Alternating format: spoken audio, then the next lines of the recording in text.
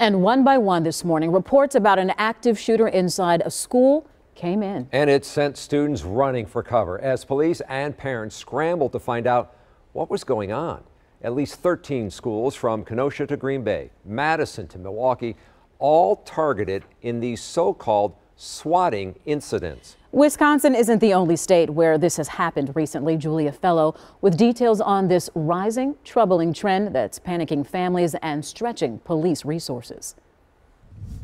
The National Association of School Resource Officers reports there have been more than 100 hoax calls across 28 states and the District of Columbia since September 9th, Wisconsin being the latest. The first hoax call reported in our area was at about 8 this morning at Bradford High School in Kenosha.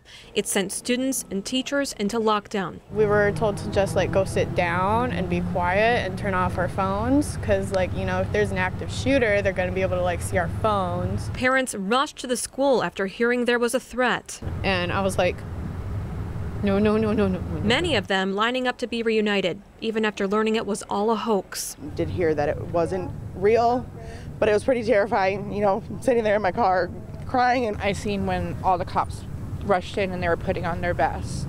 Active shooting, definitely serious, more serious, scary. Hoax calls were made all over southeast Wisconsin this morning. A Port Washington captain says nearly 24 of their officers swept Port Washington High School after a caller claimed there was an active shooter in the school. They've stressed kids and they've stressed families. They've taken up law enforcement resources that could be being used someplace else because during this time we couldn't take calls efficiently. The executive director of the National Association of School Resource Officers says the pattern they've seen in other states involves a person with an accent reading from a script, saying there's an active shooter inside of the school. Whether fake or not, at the moment, we're receiving a call indicating that people are being injured, maybe even killed by gunfire. We have to respond quickly to that. We asked police if they pinned down where these calls came from.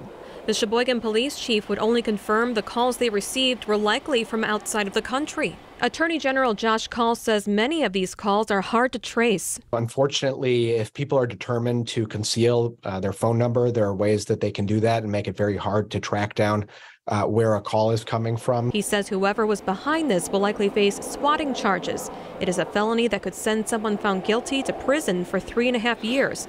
It also comes with $10,000 in fines, and you lose your privilege to own a gun for life. Whoever did this was just acting despicably, terrorizing students and teachers. Along with the Attorney General paying close attention to this case, the FBI also says they're aware of numerous swatting incidents. They say they take it very seriously and will continue to work with local, state, and federal law enforcement. Julia Fellow, TMJ4 News.